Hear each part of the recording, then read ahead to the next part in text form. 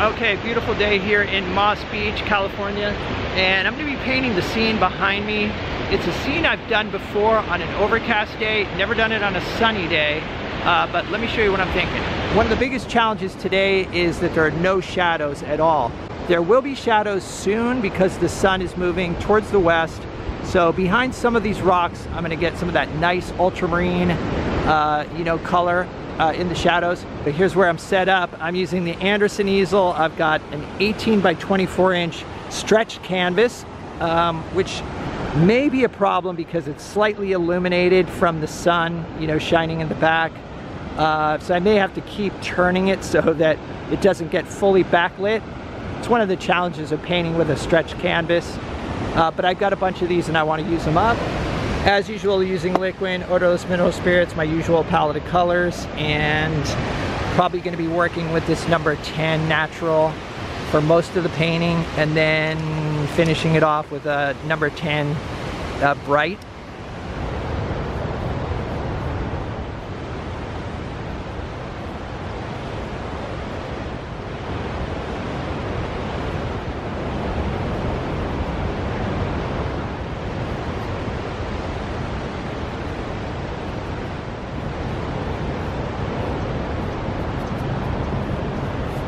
So I toned in burnt sienna and I'm sketching in burnt sienna as well. And there's the composition. Usually what I do is I just look at the big shapes and I try to get the big shapes mapped out, and then I can come in and be a little bit more specific with the shape of the rocks. And what I'm looking for is relationships. How does this rock here relate to this one in size and location? And then the same for these rocks here.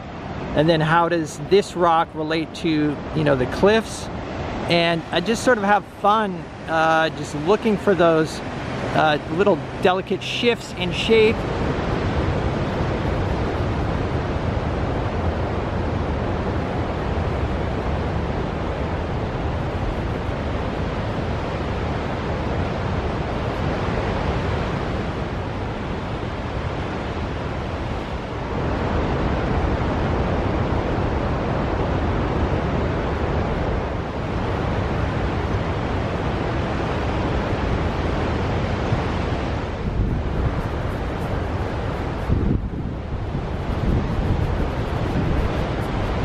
Okay, so I've just sort of suggested some of the dark shapes, and I've decided that I'm going to go with a mid-tone value for the land and the water. And I can use my palette to gauge whether I'm at a mid-tone or not, because the palette is a mid-tone gray.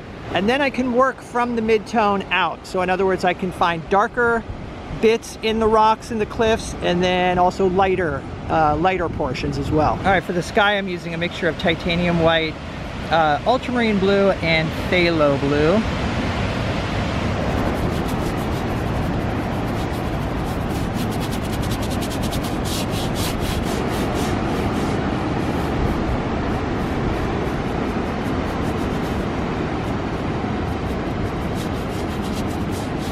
Okay, for the seawater, I'm starting out with ultramarine with a bit of yellow ochre.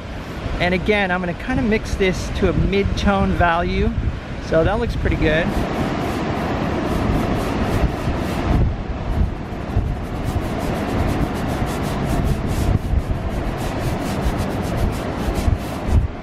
Still got some titanium white in my brush, but I'm not really worried, about making this perfect at this point.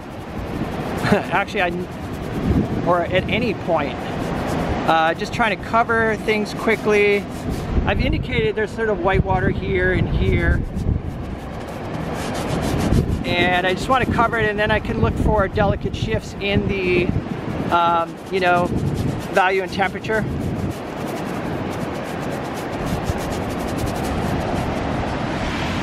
I'm mixing in a bit more yellow because as it gets closer to the shore, it's a little bit more yellow or green.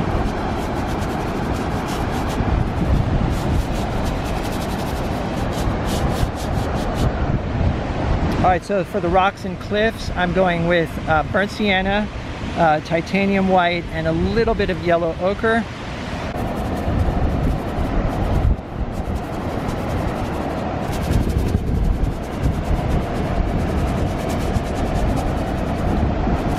All right, so I noticed there's some blue in the cliffs, so I'm mixing in a bit of ultramarine into my mixture.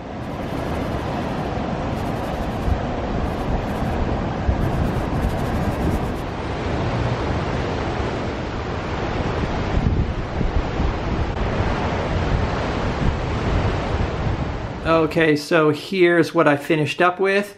And as I mentioned, I was able to get some shadows behind these rocks, just almost like straight ultramarine. I feel like I could have pushed the color in the cliffs a little bit more and also in the water. But overall, you know, I like the composition. As I mentioned, it's a composition I've done before, but not with this lighting effect.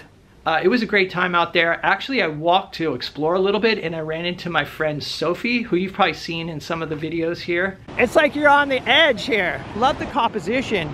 Yeah, it works. Yeah, let's see if I can get this yeah, so you've got the tree here. I know, I like the idea of looking in this direction, and I thought of that because you get the nice shadows. I'm gonna have to get a close up. Okay. Yeah, the nice shadows all in here. Yeah. Yeah, beautiful. Well, thank you. This was a good time, and I'm definitely going back to that spot.